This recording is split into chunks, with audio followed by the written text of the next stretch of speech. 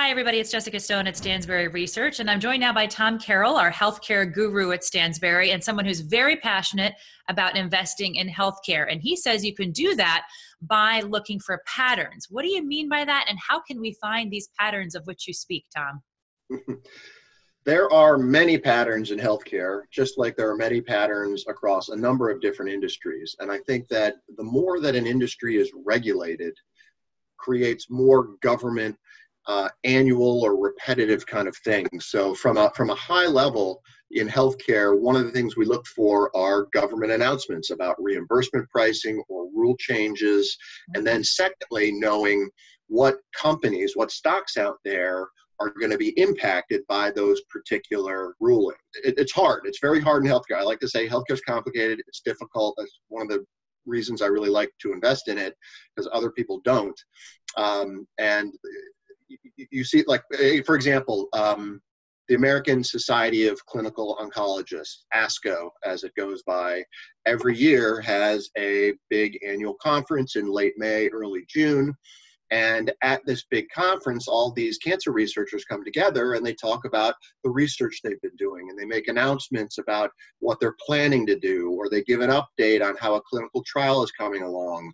And this is a big stage for them to basically put out this news, and stocks move either up or down on that news every year. So it's knowing the that markets move around that conference then.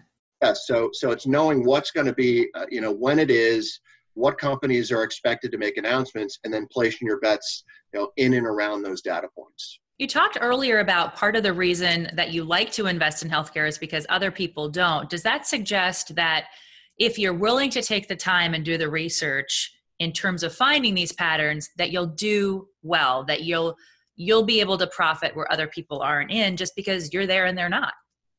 Yeah, I think at the end of the day, it comes down to deciding, what bets you're going to place and what trends you're going to look for. It's a really good question. There are government announcements. Again, like I said, knowing what stocks that pertain to those announcements. You mentioned earlier, there's a little Puerto Rican company, healthcare company that's very obscure that I referred to in our digest this past week, that we basically spent years focusing on and kind of came up with, this one indicator that really, the stock traded within kind of this nice channel over the years. And it was just took time to recognize that. And the numbers could be good. I mean, you might, if you bought the stock when we suggested, you could earn 20, 30, 40% in the next 3 or 4 months as this stock just kind of went up and down in clockwork over the years. So there's definitely some money to be made. All right, Tom Carroll, always demystifying the healthcare sector for us there. And if you would like to see much more content just like this, please do subscribe to our YouTube channel. You can also find us on Facebook, Instagram, and Twitter. Thanks so much for joining us. That's all for now.